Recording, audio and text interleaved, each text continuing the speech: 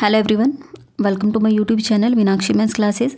आज इस वीडियो में हम करेंगे क्लास 7 चैप्टर नंबर 5 दिया गया है इसमें एप्लीकेशन ऑफ परसेंटेज और उसकी वर्कशीट नंबर 5 स्टार्ट करेंगे। क्वेश्चन नंबर 2 है। क्वेश्चन नंबर 1 के 6 पार्ट थे वो मैं आपको करवा चुकी। अब हम करेंगे question number 2। Find the some of money that amounts to ₹5,850 in 6 years eight 5% per annum. इसकी स्टेटमेंट को ध्यान से समझो। Find the some of money, आपको वो मनी बतानी है दैट अमाउंट्स टू ₹5,000। देखो मैं बताती हूँ कि हमने मान लीजिए कि किसी बैंक में जमा कराए, ठीक है। हमें अभी फ़िलहाल ये नहीं पता कि कितने रुपीस जमा करवाए हैं, मतलब हमें प्रिंसिपल नहीं पता है, लेकिन मुझे ये पता है कि 6 ईयर में और उसके ऊपर अगर 5% इंटरेस्ट लग जाता है तो जब हम 6 ईयर के बाद जो पैसे निकलवाते हैं, जो अमाउंट मिलेगा हमें, वो कितना होगा 5,850। अब मुझे ये बताना है कि स्टार्टिंग में बैंक में पैसे जमा कितने करवाए थे, मतलब मुझे बताना है कि यहाँ पर प्रिंसिपल कितना था, ठीक है। अगर आपको लैंग्वेज समझ आ रही है तभी आप ये वाले क्वेश्चन कर पाओगे, ठीक है। तो मुझे बताना है कि प्रिंसिपल कितना था। तो अभी यहाँ तो फिलहाल तो हमें नहीं पता है, तो हम लिखेंगे late principal is equal to रूपी पी। प्रिंसिपल में पी होता है पहला लेटर, तो मैं पी ही इससे उसको डिनोट कर रही हूँ। नेक्स्ट मुझे दिया गया है रेट है 5% पर एनम और टाइम दिया गया है 6 ईयर्स। और एक और चीज़ दी गई है, अमाउंट दिया गया 5,850। एक हमें दिया गया है अमाउंट। अब आप बताओ अमाउंट का फॉर्मूला क्या होता है। अमाउंट होता है प्रिंसिपल प्लस सिंपल इंटरेस्ट, ठीक है।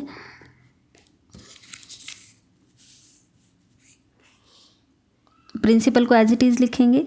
सिंपल इंटरेस्ट का फॉर्मूला होता है principal multiply rate multiply time divided by 100 is equal to 5850। अब प्रिंसिपल मुझे नहीं पता, उसको पी ही लिखूंगी, यहाँ पर भी पी ही लिखूंगी। रेट मुझे दी गई है, रेट है यहाँ पर 5% पर एनम और टाइम दिया गया है 6 ईयर अपॉन में 100। ऐसा ही क्वेश्चन नंबर 1 का एक पार्ट था, वो भी हमने ऐसा ही किया था, इसमें कुछ अलग नहीं है, ठीक है। इसको कैंसिल करते हैं। 5 1 = 5, 5 2 = 10, 0, 3 2 = 6, नहीं सॉरी 2 3 = 6, 2 1 = 2, 0। तो मेरे पास यहाँ से आता है P प्लस P और 3 की मल्टीप्लाई होगा 3P divided by 10 is equal to 5850, ठीक है। अब आप यहाँ से देखो इसका एलसीएम निकाल लेते हैं। 10 आएगा एलसीएम। अगर 1 है तो 1 की टेबल में 10 आता है, 10 पर 10 की मल्टीप्लाई P से करेंगे 10P plus 3P is equal to 5850। Next हम यहाँ पर करेंगे इधर, ठीक है। इसके बाद का पार्ट मैं यहाँ पर करूँगी। अब यहाँ पर 10P में 3P ऐड कर देंगे तो ये कितना हो जाएगा 13P divided by 10 is equal to 5850। इसको मैं लिख सकती हूँ, यहाँ मल्टीप्लाई भी लिख सकती हूँ। तो मुझे तो P की वैल्यू निकालनी है 5850। 10 चला जाएगा ऊपर, ये 13/10 है, इधर आके 10/13 हो जाएगा, ठीक है। 13 1 = 13, 13 4 = 52, तो यहाँ से बचेगा 6, 13 5 = 65, 0। तो यहाँ से प्रिंसिपल की वैल्यू आती है 450। 1 0 हो रहा है तो वो पीछे लगा देंगे, तो यहाँ से आ जाता है प्रिंसिपल आता है 4500, ठीक है। तो आपका आंसर आ जाएगा 4500। ये आपका क्वेश्चन नंबर 2 हो गया। नेक्स्ट अब हम करते हैं question number 3। What sum will earn an interest of ₹480 in 2.5 year at the rate of 3% per annum simple interest। ध्यान से देखो, इसमें पूछना क्या चाहता है। What sum मतलब ऐसा कौन सा वो सम है will earn an interest of ₹480 की जिसके ऊपर इंटरेस्ट कितना मिलता है 480। तो मुझे ये पता चल गया कि ये जो 480 है ये तो है सिंपल इंटरेस्ट है, ठीक है। इन 2.5 ईयर ये आपका टाइम है, at the rate of 3% per annum ये आपकी रेट दी गई है, ठीक है। तो अब आप यहाँ से देखो, हम सबसे पहले लिखते हैं यहाँ प्रिंसिपल लिखा करते हैं, फिर हम रेट लिखते हैं, फिर हम टाइम लिखते हैं। तो यहाँ से देखो रेट दी गई है 3% पर एनम, टाइम दिया गया 2.5 ईयर,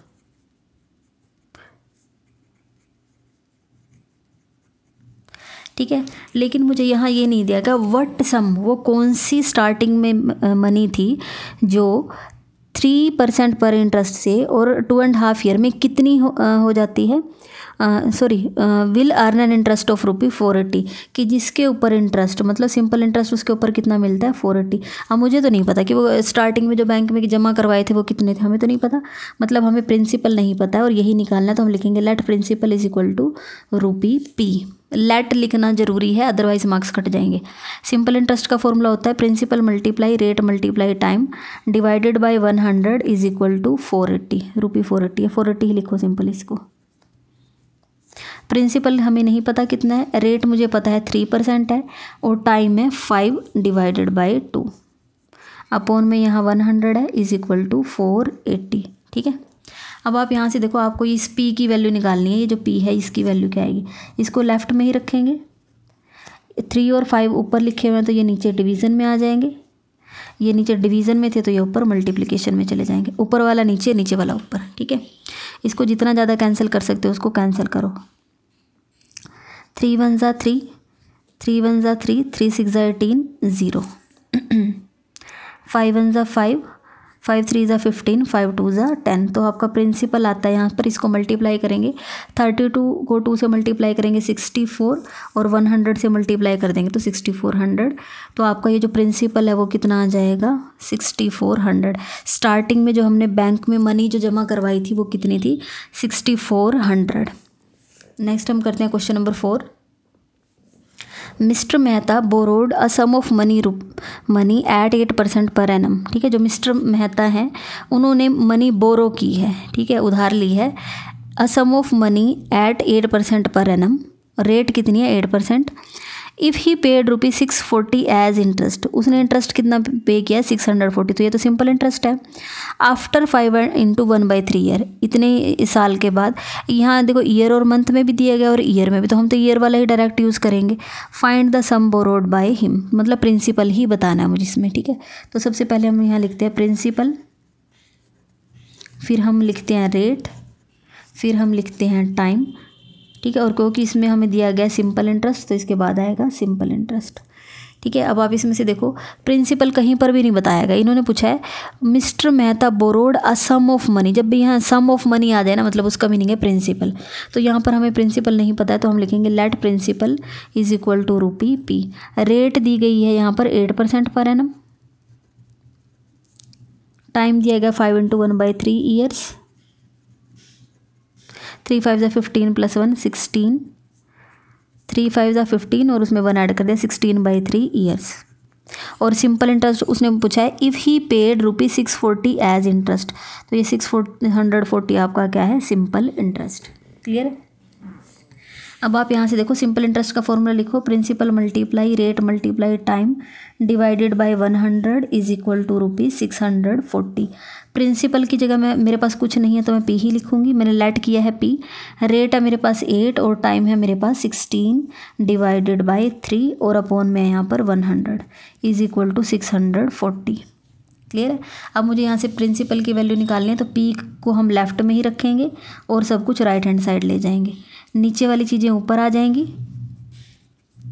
और ये 8 और 16 ऊपर है तो ये आ जाएगा नीचे। ठीक है। इसको कैंसिल करो जितना कैंसिल कर सकते हो। 8 1 = 8, 8 8 = 64, 0 एज इट इज़। 16 1 = 16, 16 5 = 80। ठीक है। तो यहाँ से प्रिंसिपल आता है 5 3 = 15 और 100 है तो पीछे 2 0 आ जाएंगी, तो प्रिंसिपल आपके पास आ जाएगा 1500। यही आपका आंसर है। ठीक है। नेक्स्ट है हमारे पास question number 5। Simple interest on a some of money is 9/16 of the sum if the rate is 4 × 1/2% per annum find the time। अब यहाँ से ध्यान से देखो, अगर आप इसको स्टेटमेंट को एक बार ढंग से पढ़ोगे तो यहाँ पर सिर्फ रेट दी हुई है और कुछ नहीं दिया गया। क्या कहना चाह रहा है वो, simple interest on a some of money, कि बैंक में जो स्टार्टिंग में हमने मनी जमा करवाई, अभी पता नहीं है कि कितनी जमा करवाई है लेकिन चलो फिर भी कुछ तो जमा करवाई होगी, simple interest on A some of money is 9/16 of the सम।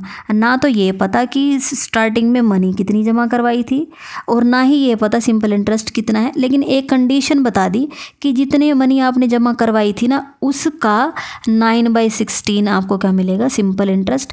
और यहाँ पर दिया गया इफ़ रेट इज़ 4 × 1/2।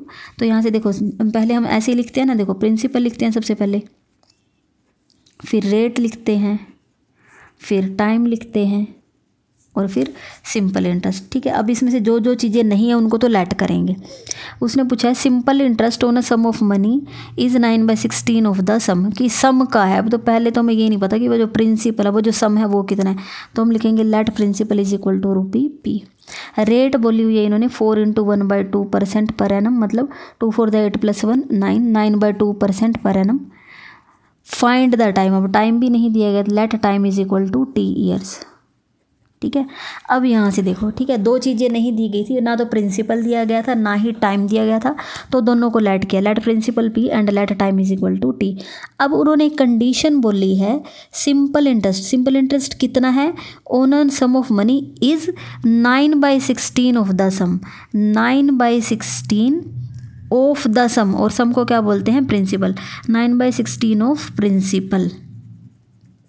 ठीक है, तो मतलब ये कितना आएगा 9/16 ऑफ का मतलब मल्टीप्लाई, और प्रिंसिपल की जगह हम क्या लिखेंगे p। तो इसकी वैल्यू कितनी दी गई है 9p/16। ठीक है, अब मुझे बताना है टाइम कितना। अब आप ये देखो सिंपल इंटरेस्ट हमारा कितना निकल के आया है, सिंपल इंटरेस्ट हमारा निकल के आया 9/16 p आया है। वैसे सिंपल इंटरेस्ट का फॉर्मूला क्या होता है, इसकी जगह मैं इसका फॉर्मूला ही लिखती हूँ, principal multiply rate multiply time divided by 100, और वो किसके इक्वल है 9/16 p। देखो ये थोड़ा सा क्वेश्चन ना अलग है, क्योंकि इसमें जो न्यूमेरिकल वैल्यूज़ दी होती है ना, प्रिंसिपल रेट टाइम, इसमें वो नहीं दी गई, इसमें कंडीशन दी गई है और कंडीशन से ही सोल्व करना पड़ेगा। ठीक है, तो यहाँ से देखो यहाँ पर क्या आएगा, प्रिंसिपल मुझे नहीं पता कितना है, रेट मुझे पता है 9/2, तो 9 ऊपर लिखेंगे और 2 नीचे आएगा, और टाइम मुझे नहीं पता तो t लिखेंगे और नीचे 100 भी है, और यहाँ पर है 9/16 p, तो मैं इसको ऐसे लिख लूँ 9p/16। ठीक है, ऐसे लिख लो, एक ही बात होती है, चाहे ये 9/16 अलग से लिख लो या ऐसे बाय में कर दो। अब मुझे यहाँ से देखो, मुझे तो बताना था टाइम, ठीक है, मुझे तो बताना था कि टाइम कितना है, फाइंड द टाइम लिखा हुआ है, तो जिसकी वैल्यू निकालनी होती है उसको तो रखेंगे लेफ्ट में और सब कुछ राइट में लेके जाएंगे। यहाँ से 9p/16, यहाँ से 2 और 100 जाएंगे ऊपर, और यहाँ से p और 9 आएंगे नीचे, p और 9 आ जाएंगे नीचे। अब इसको मैं मल्टीप्लाई में ही लिख सकती हूँ, 9 से 9 कैंसिल, p से p कैंसिल, 2 1 = 2, 2 8 = 16।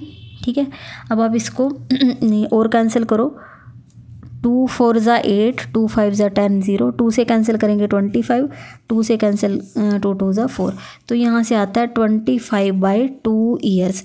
इसको आप कन्वर्ट कर दो, 25 को 2 से जब डिवाइड करोगे, 2 1 = 2, 2 2 = 4, 12 नीचे वाला आता है ऊपर और ऊपर वाला आता है नीचे, 12 × 1/2 ईयर्स।